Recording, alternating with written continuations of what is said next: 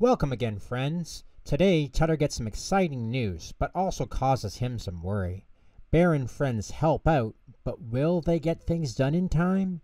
Find out today in this week's installment of Bear in the Big Blue House, called Surprise in the Mailbox.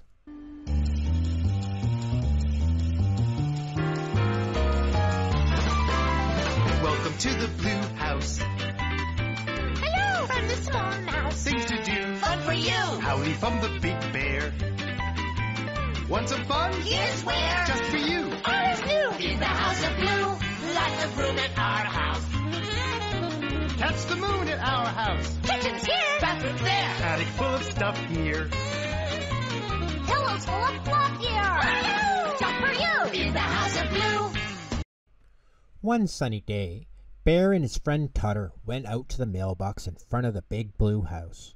"I wonder what came in the mail today," said Bear. "Maybe there's a postcard from faraway place, or maybe a magazine." "Look, Tutter," Bear exclaimed. "Here's something for you." "For me, Bear? A letter for me?" said Tutter. "Who's it from?" Bear read the words in the corner of the envelope. "It looks like it's from your Grandma Flutter." "Grandma Flutter? My favorite grandma! Open it up, Bear! Open it up!" cried Tutter, jumping up and down.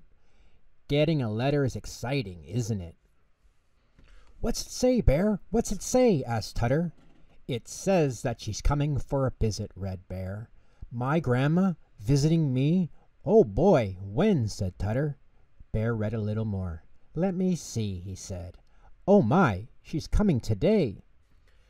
Tutter jumped up in surprise. "Today? But I'm not ready. Not ready at all. I haven't cleaned up. What will she think?"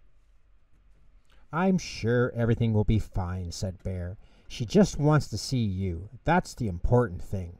But Bear, you don't know her. She's very particular. She's clean, clean, clean." Tutter swept as fast as he could. He made so much noise that Pip and Pop came to see what was the matter. And a moment later, in came Ojo, too.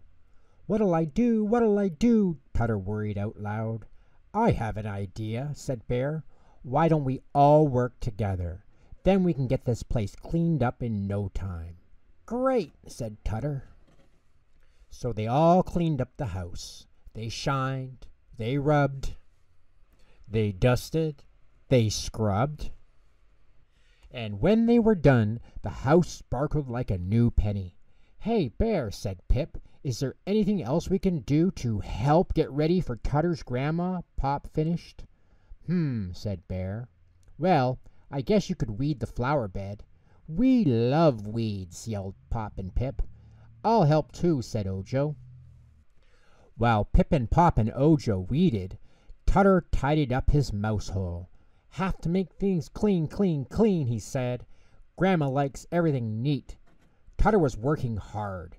He wanted everything to look perfect when his grandma arrived.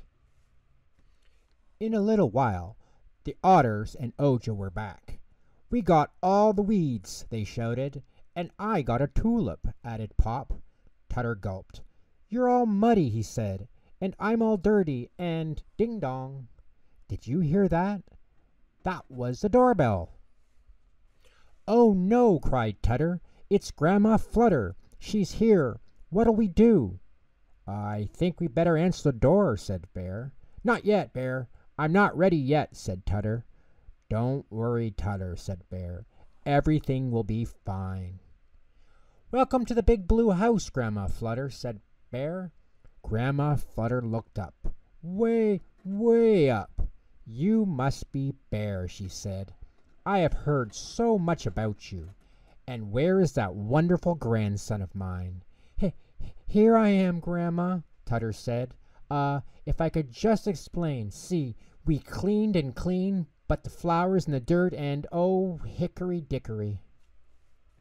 "Hush now, Tutter," said Grandma Flutter. "I'm just happy to see you and meet your friends. That's what really matters to me." "That's right," Bear agreed. "If there's one thing that's true about families, it's that they love each other no matter what." "No matter what," said Grandma Flutter. She held her tiny arms out very wide. "And now, Tutter," she said. "Yes, Grandma Flutter," said Tutter. "Come over here and give your grandma a great big hug." And he did.